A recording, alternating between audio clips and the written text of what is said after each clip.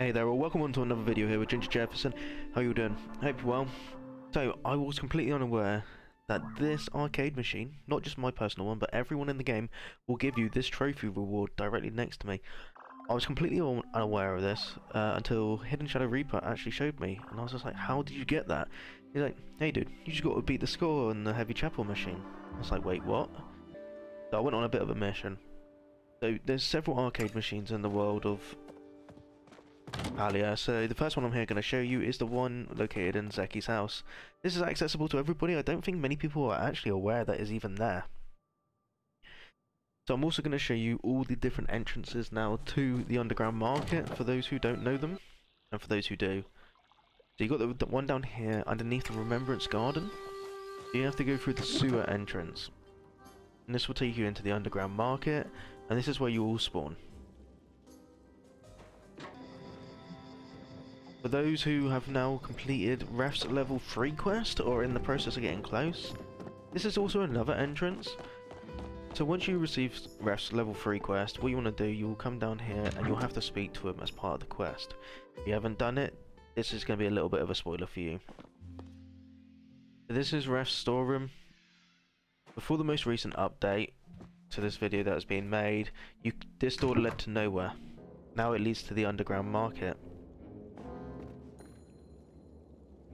So now you can also go through Zeki's store upon completing multiple quests from him. He'll prompt you for this, but once you have done it, you can come down through the back of his shop, go through the bookcase. Upon entering, you'll come into the underground market like you have done in every other way, but this is a different spawn location. You can buy paintings, you can buy rugs, and you can also buy bathtubs. These are the only places you can buy them, same as Raise Against the arcade machine. Also known as Full Metal Chappa. Or Heavy Metal Chappa. If you don't have that 60,000 gold, do not stress. There are 4 other machines down here. You can try your luck and still win that grand prize. So upon trying it at a friend's place here, we went for it. I was like, okay, I'm going to do it. First attempt, record it, let's go. It's not as easy as it looks. There's W to jump, down to slide, space to shoot. Sounds simple enough, right? You also got like various creatures to destroy whilst you're trying to complete this. So, you know, you got to time your jumps perfectly. Got to make sure you don't walk into them, and so on and so forth. I myself here got a little bit too greedy. Well, I can get this, and not paying attention properly, I lost. But after lots and lots and lots of attempts, I managed to do it. I got a grand total score of 117. If you are watching this video, do comment your high scores. I'd love to know what they are. I've seen some crazy ones out there, and I wish you the best of luck in trying to do this. But don't worry, so once you've done this, now what you need to do, you need to go and find yourself Hassan. So for Hassan, for me, he was in Kilmer. And I went on down here and I spoke to him.